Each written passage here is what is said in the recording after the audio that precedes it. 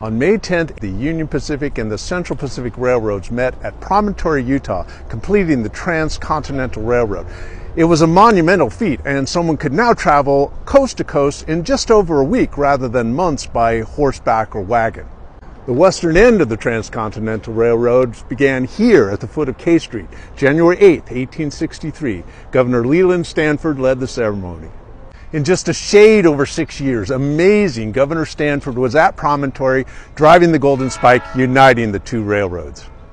Theodore Judah, a visionary, drew the plans and the surveys to make the railroad possible. He did not live to see his vision completed.